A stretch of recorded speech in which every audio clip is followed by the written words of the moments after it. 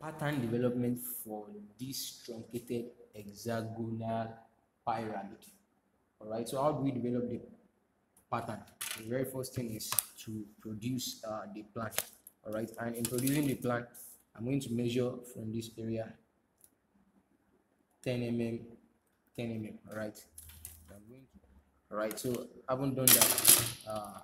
The radius of our pyramid is 26, which is this. Radius 26, which is this. So come in here. I'm producing the plan, right?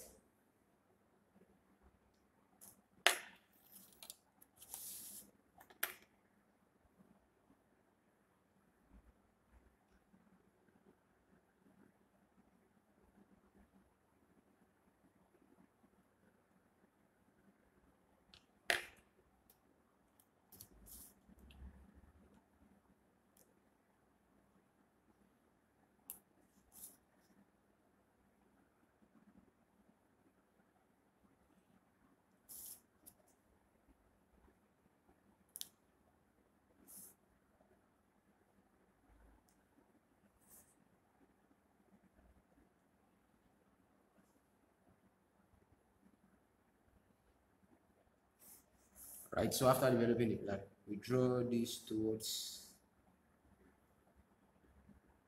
each other, right? So I'm going to name 0, 0.1, 0.2, 0.3, 0.4, 0.50 over 6.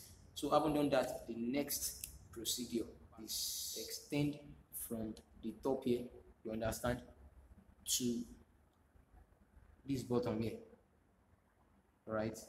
Yeah, the full height of the prism. So let me develop the pattern somewhere here. Let me develop it here, okay? So I haven't done that. I'm going to close it somewhere here. Let me close it somewhere here, all right?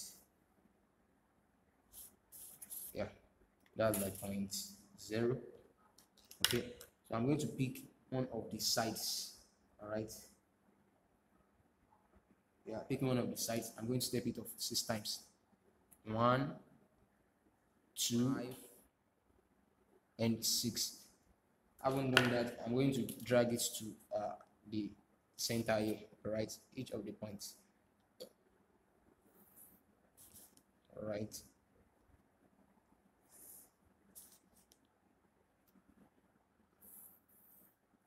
So 0.1, 2, 3, 4, 5, and what? And 6. Right. So the next is to pick from the top of the pyramid there, then to point to this point here, the first point T, all right, placing it at the point here also, all right. And I'm going to draw an arc as it is, right? I haven't drawn that. I'm going to rule that out with my ruler in this form.